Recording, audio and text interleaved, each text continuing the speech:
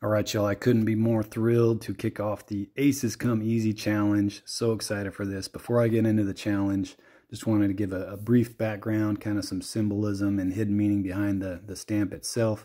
So going back to when I first started playing DGV, especially when I started making YouTube videos, it was me and Emily making the Daddy and Emily's Daily Challenge. That's kind of how I got going with YouTube. So Aaron Christensen, the big AC, and then the little E for Emily.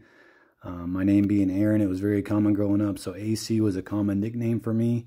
And then when I started playing disc golf, I figured it was a cool nickname for leagues and whatnot, because I came close to a lot of aces, and AC is really close to the word ace, but I was just shy quite a few times, so there's another little hidden meaning for me.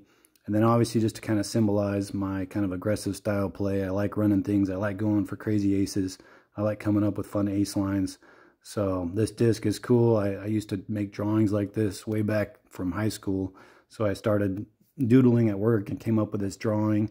And Westy, excuse me, Westy was able to kind of make it cool for me with the colors and make it what it is today. So super excited about this stamp and this challenge.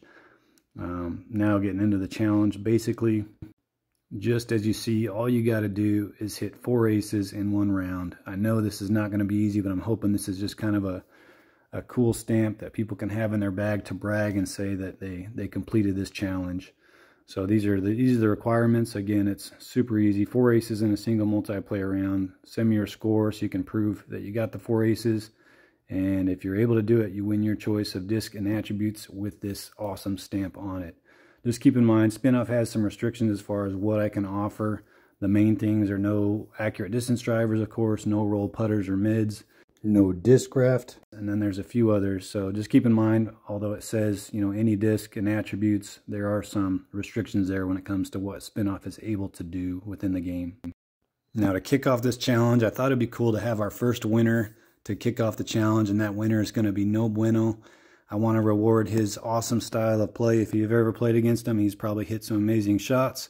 He's probably also retired a few rounds, but he plays very aggressive, has fun with the game. These are a couple of his awesome scorecards.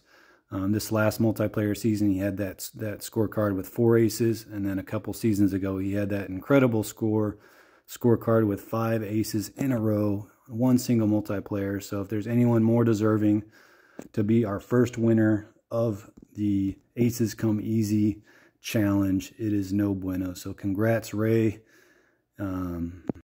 Hit me up and I will hook you up with the first Aces Come Easy stamp disc.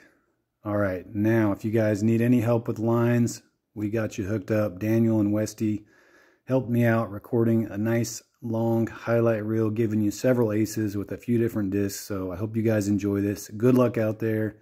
I hope there's lots of winners, and go get those aces.